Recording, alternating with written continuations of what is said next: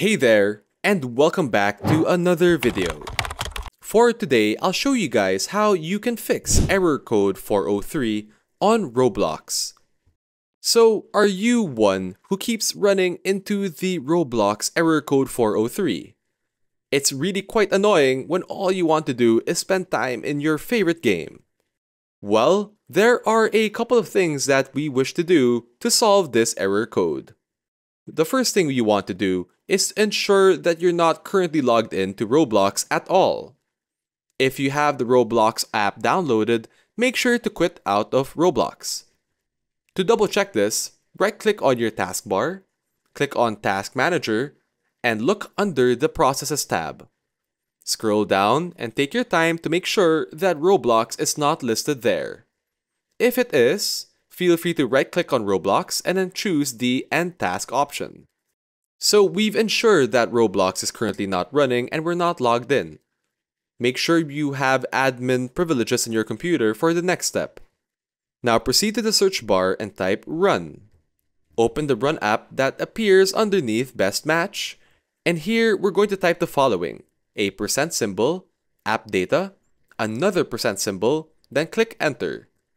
This will open a window, and go ahead and choose App Data, and then access the local folder.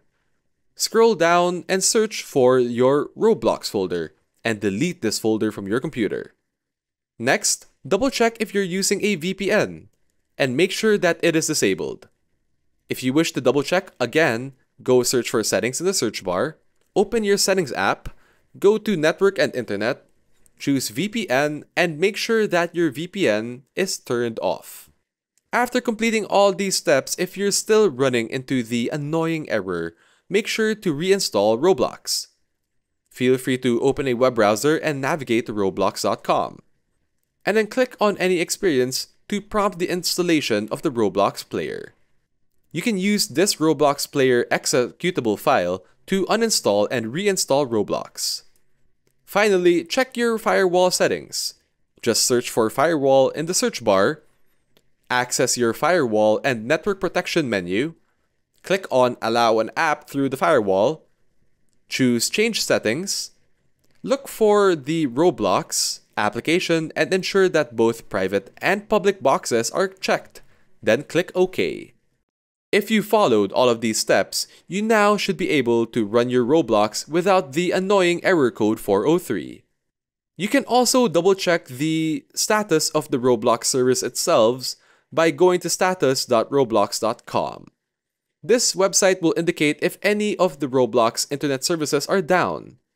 Now that's all the time we have for this video, and I hope that all these steps I've shown you, or even one of them, have helped you somehow today. If you have any other questions, feel free to leave a comment down below. And as always, don't forget to like and subscribe to the channel to enjoy more content just like this one. Thank you so much for watching, and I'll see you guys in the next one.